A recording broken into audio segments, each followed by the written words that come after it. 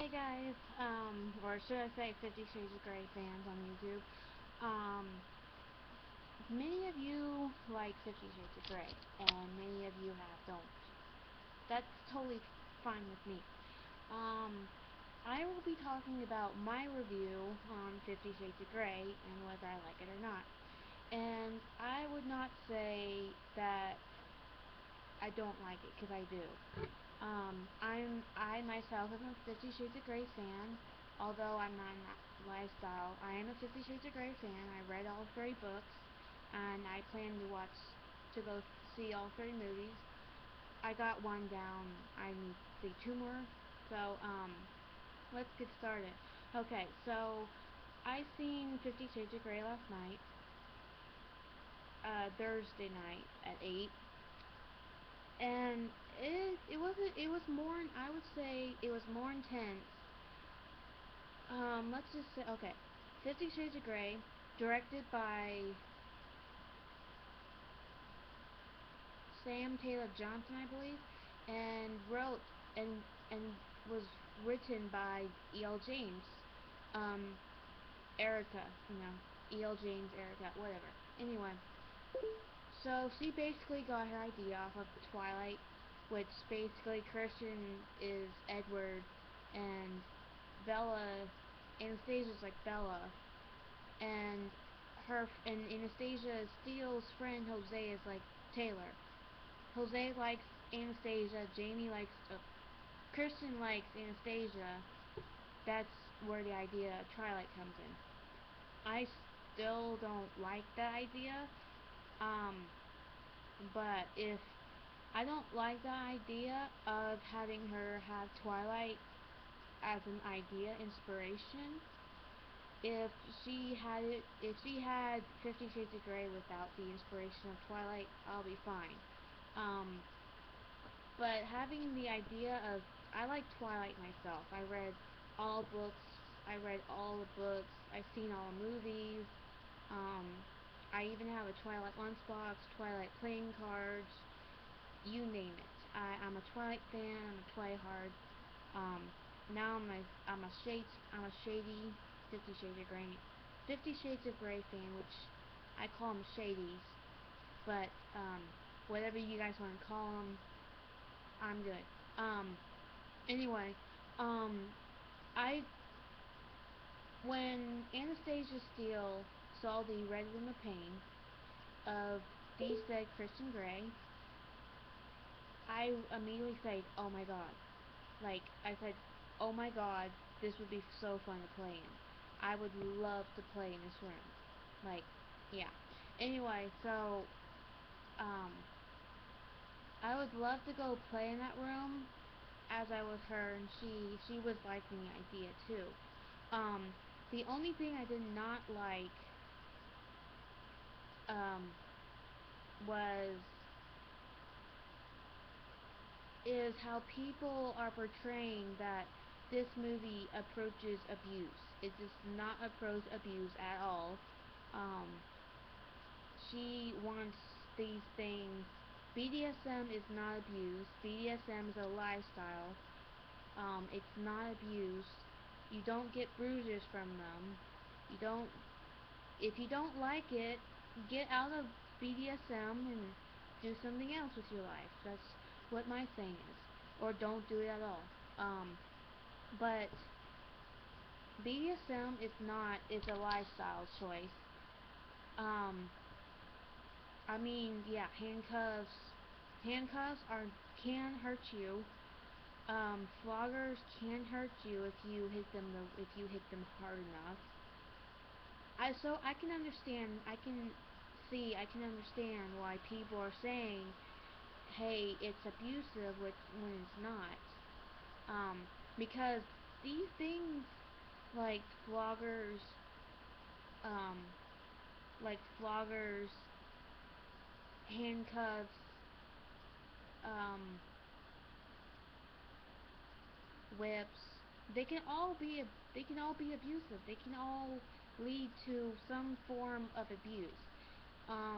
See, I'm going in to be a child advocate, but I also I took psychology and criminal justice. And I have the knowledge mindset of what is exactly abuse and how to portray how like I'm trying to get word out there saying if something is abusive, don't do it, and if you're in a abusive relationship, get out quickly because it's going downhill from that if you don't get out. But other from that, 50 Shades of Grey is not by all means by whatever. Can't talk tonight. By all means, 50 Shades of Grey is not abuse. It does not portray abuse in any way. Yeah, Anastasia Steele gets a contract. She don't sign it. He fucks her. Hard. That's not abuse. Fucking people hard is not abuse. I would not know. But I would say while reading the book, yeah, reading the book had a lot of details in it. It brought out more details. It brought out how you're in her shoes. It's like, hey, you're Anastasia Steele, you're in her shoes. You're thinking what she's thinking. You're feeling what she's feeling. Which, that's true. When you read all three books, you feel you're in her shoes, it's yourself, and you feel what she feels, you think what she thinks, and what's going on around her. Now, when you see the movie, it's like, it doesn't have much details in it, but you can see the chemistry between Jamie Dornan and Dakota Johnson. Um, yes, he's Irish. So what? He's not weak. And a lot of people's been saying they're both weak. Yeah, at first we didn't. At first, we 50 Shades of Grey fans did not see Jamie Dornan or Dakota Johnson as Christian Grey and Anastasia Steele. We saw we saw Matt Bomer. At least I saw Matt Bomer and Alexander and Alexis Bledel from Charmed. No, or Charmed or Gilmore Girls. Um, but who cares now? They casted the cast, and I can say Jamie Dornan played a really good Christian Grey, and Dakota Johnson played a really innocent Anastasia Steele. I'm a lot like Anastasia Steele. I would say I relate to Anastasia Steele, not in the BDSM form or whatever, but I portray like I'm the innocent little angel that never gets in trouble. Um, I'm like, I have her personality. Like she's bubbly. She's all innocent. She she she acts innocent. She is kind-hearted, which I'm kind-hearted. She, but overall, she portrays her character. Dakota Johnson portrays her character really well, and she took her character really in depth. So is Jamie Dornan and Kristen Grey. Um, before they go into playing these characters, they have the mindset of what they're getting into, and they're not portraying abuse in any way at all. BDSM is not abuse.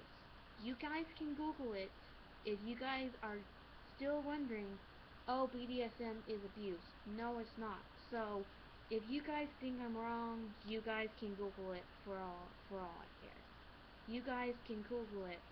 I'm saying we all have opinions. Not that I don't care about them. I mean, I care about other people's opinions. But and I like to back up those opinions and give my own opinion on them and call them out on it. Because 50 Shades of Grey, I care about 50 Shades of Grey. Yes, I'm going to see a second one. Um, so I'm going to share with you what I have seen on YouTube and Facebook. Well, not Facebook, but YouTube and what I seen on IMDb.com, that movie site, and show you what exactly people have been saying about these movies. Number one, I saw on YouTube just today, I saw this movie review about 50 Shades of Grey by this YouTuber named Chris Stuckman. And Chris Stuckman basically gave a bad review and gave Fifty Shades of Grey an F. It's his opinion. But I disagree with it. But it's just his opinion, you know. He also said Dakota Johnson and Jamie Dornan is our weak characters, our weak people, our weak female males. Um, would you know that? Do you know them in personal? Do you know them personally? Have you gone up to them and say, "Hey, Jamie, I think you're weak," or "Dakota, I think you're weak"? Have you seen them in other movies? If you haven't, I would go double check. Because I've seen their other movies, I've seen Dakota Johnson performing in other movies. I see Jamie Dornan uh, playing in other movies. They're really dang good at what they do. Actresses, and actors aren't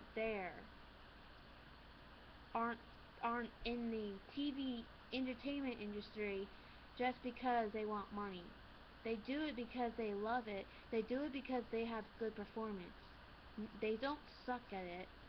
And this guy thinks, Chris Stuckman, again, it's his opinion, saying that Dakota Johnson is a weak female portraying such an innocent Dakota Johnson. Yes, she's a little bit older than a character than I imagine in the book. In the book, she's a lot younger than Dakota Johnson. I agree. Christian Grey is kind of a little bit younger than Jamie Dornan. Not by much, but I also agree. We all have our opinions, so if we don't, but I am not going to fight on that. Well, I'm going to try not to fight on that because this is one of my favorite movies, but I'm also going to show you what else. Okay. This is what there's this article 15 hours ago. 15 hours ago. This article on IMDb states Universal's 50 Shades of Grey has launched with a sizzling $8.6 million at 2,830 North American locations Thursday night showings that started at 8 p.m., which I went to. The tale of romance mixed with BDSM set several records, becoming Universal's highest grossing, let me say it again, highest grossing late night show ever, eclipsing the 6.5 million set by Fast and Furious 6. So they outsmarted Fast and Furious 6 by their genre. Anyway, it's also the second highest grossing R-rated late night opening behind The Hangover 2 at 10.4 million, and the highest late night showing for a film in February. Jamie Dornan and Dakota, which expands to 3,646 theaters in North America over the President's Day weekend, which includes Valentine's Day. Universal has forecasted that 50 Shades will wind up with a 4-day launch topping $50 million over the 4 days, but that's at the low end of expectations, with other analysts and rivals predicting a debut in 70 million or 80 million range. So that's pretty impressive. When I bought my tickets on Fandango.com's website, I bought 3 tickets myself, and then my friends bought tickets. Almost half of my friends bought tickets. A lot of females bought bought the tickets, but some males bought these tickets too. Even my boyfriend went, and my boyfriend now likes it. He don't like the he never read the books, but he's seen the movie and he likes it.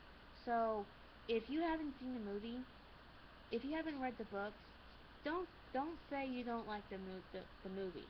If you don't like the idea of this movie and stuff, just give it a try. If you don't give it a try, you'll regret it. But I'm not saying you have to. I'm just saying if you I'm just saying just give it you can just read one you can even read one page, and if you don't like it, just put it down and or throw it away. I'm not or give it away to someone who really wants it. Anyway, I already have the first book. Anyway, so going down to the comments, one wrote this person wrote from, I believe, either Facebook either Facebook or DB's website. Sabrina Ackles Padalecki Skarsgård Walker Winchester Dever. I'm not gonna say him. Anyway, she wrote, just finished watching 50 Shades of Grey, and I gotta say, the film was beautiful. Yes, I am using the word beautiful to describe this movie. I went to the theater completely prepared to be embarrassed because of how graphic it was supposed to be, but I was extremely surprised by how I actually felt. I watched all the scenes that were made available and thought that it all seemed a bit awkward, but it was only because there was no background music or noise. Watching the actual scenes in the movie was a whole other experience. The movie is getting a really bad rep because of the bad writing and graphic scenes that are in the book that is based on. However, the movie is just not a sex movie. It's not just a sex movie. It's hilarious and It's like a romantic comedy. My boyfriend was laughing the whole time. Not the whole time, but he was laughing. Like everyone says, it's pretty hilarious and romantic. Like I said, the sex scenes were extremely dialed down, and they all served a purpose. If you thought the pointless sex in The Wolf of Wall Street was acceptable, then you would be more than okay with the content of 50 Shades. Before I watched 50 Shades of Grey, I watched a lot of the interviews with the cast and film, and was confused as to how they could possibly describe the sex scenes as being classy and elegant. But then again, all I had to compare it to were scenes from the Game of Thrones, True Blood, and The Wolf of Wall Street, etc. After watching this film, I can only say that I completely agree with the cast. There was nothing dirty or wrong about what I was seeing on the screen. Sam Taylor Johnson, the director, did an excellent job with the movie. She made it very tasteful and easier to accept. This film could have gone in a very bad direction, but thank God it didn't. For those of you that think that this movie is glorifying abusive relationships, think again, because I think that it actually empowers women. I'm sure that you can argue with quotes from the movie and that I'm wrong, but there are many differences between the films and the books. Let me remind all of you that the book is like over 500 pages and the movie is about 2 hours long. Obviously, they had to cut a lot of things out, including the blue string scene that I'm sure a lot of people are aware of. In my opinion, they cut out many of scenes that were considered controversial. I watched the movie looking for signs of an abusive relationship, but I didn't see anything of that nature. In fact, all I saw was that this confident and empowered woman that made all of her own decisions. She was not forced to do anything that she didn't want to do. She wanted to explore Christian's dark world in her own sexuality. You can argue that Christian abuses her physically and emotionally, but but he does what she tells him to do. When she says stop, he stops.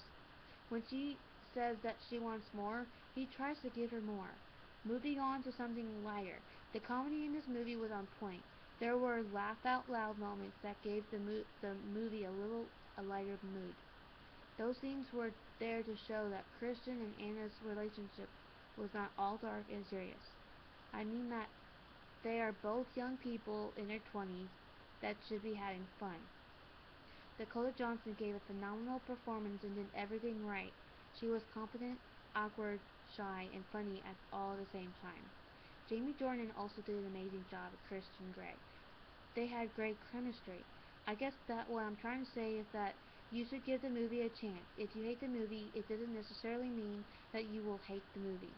I have read many reviews written written by skeptics saying that they ended up loving it. Don't let the bad reviews or even the movie or even the book itself stop you from seeing the movie. I was not disappointed at all with the finished product, even though they cut out a few scenes that I loved. It is perfect just the way it is. I apologize for any grammatical mistakes. Unlike Miss Field, I am not an English major. Okay, so I know this video was long, um, and you're tired of me ranting and raving about this movie, but I do agree with her comments. Yes, they cut out scenes that I love in the book. I love the book, and yes, it's not portray any abusive relationships whatsoever.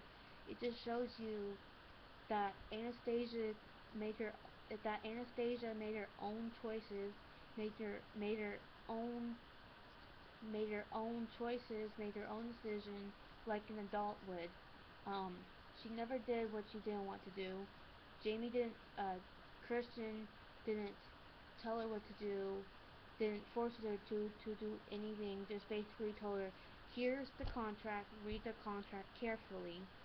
And if you don't want, if you and read it, and if you have any questions, free feel free feel free to email me or call me about whatever you're concerned with." And that's what's exactly what she did. She sat down with him in his boardroom and says, "This is what I need you to mark off because I'm not doing these. The anal fisting, the vaginal fisting, she didn't like." So yeah, he marked it off because he sees that she don't like those things because he sees in her eyes, and she's like, "Mark those off." He marked those off because he knows in his mind that she's not gonna like it. Well, he does not know, but she basically told him, "Mark those things off." He did what she said. He marked those things off. See, that's what's not. It's not abusive. He he does what she doesn't want to do. If she doesn't want to do stuff, he doesn't force her to do anything. So you guys need to change your opinion about it being an abusive movie. It's not portraying anything abusive. But hey, that's just my opinion. My opinion is right, and I know it's right. I've seen the movie. I have proof that I've seen the movie. I have my eyes that I've seen my own movie. That I've seen the movie. I'm going to see the second movie. Um. Anyway, so since it's a long video, and you guys are probably gone to sleep on me, or got getting tired, and probably gonna unsubscribe to me, which it's if you want to unsubscribe to me, that's fine, do it. But hey, I'm giving my opinion. You have your opinion. I care about taking opinions, but hey, I try not to fight on it because it's your opinion. I'm 22 now. It's your opinion. My opinion are totally different. So I'm just gonna give you this here. If you guys seen, if you 50 Shades of fans out there, or anyone has seen 50 Shades of Grey last night, or tonight, oh, Thursday night, or Friday night, or else throughout Friday, comment below in the comment section saying if you watched it or not and your review, and if you liked it or not, and if you're going to see the second one. And if if you say that it's awful, I never want to see it again, I want to throw tomatoes at it, that's your call. That's your opinion. I'm not gonna credit you on it. So just gonna leave you that on that. Um, if you like this video, give it a thumbs up. Subscribe to me. If you don't want to, if you want to unsubscribe to me, that's fine. Um, but anyway, like it, subscribe to me if you want. Um, and just don't forget to subscribe and like if you like this video. Um, and tell me in the comment section below if you like the movie, if you want to see it again, and your thoughts about this movie. Okay, bye guys.